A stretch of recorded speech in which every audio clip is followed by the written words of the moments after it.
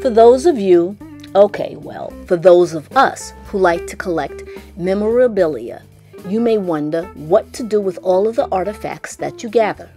Some people attend swap meets, sell their objects at conventions, or you can open a museum. I'm the NYC Traveler, and we're in Denver, Colorado.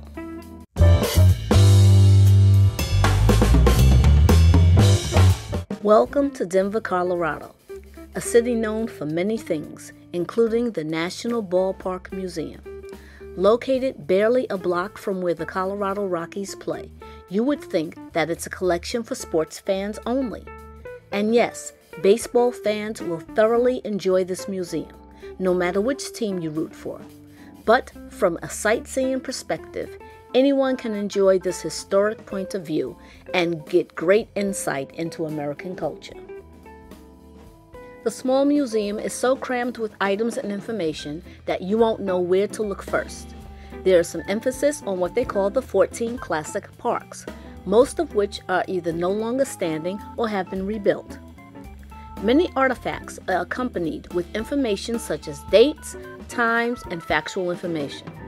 There are news facts and news articles, and by looking at the date lines, history buffs will be able to place the items into eras and correlate them what was going on in the world when an event happened or when the item was in use.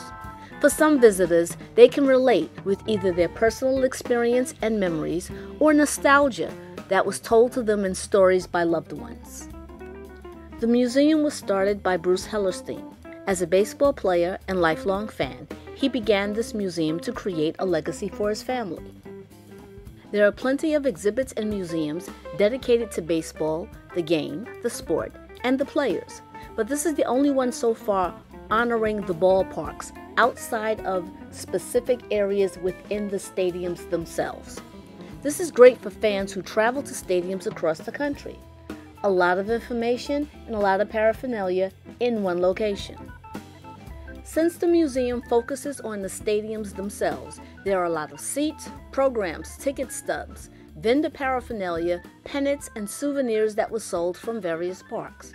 Rounding out the collection are authentic uniforms, autographed items, and newspaper and magazine covers and articles. Some of the newspapers and magazines are especially interesting because some of those are no longer published.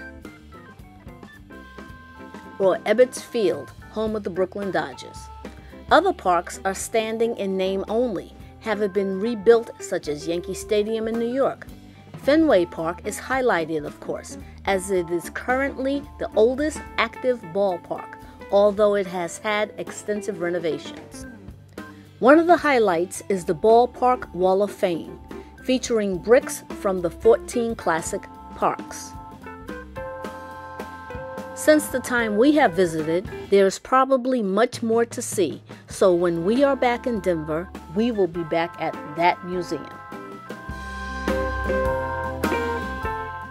So take yourself out to the ball game at the National Ballpark Museum in Denver, Colorado. I'm the NYC Traveler.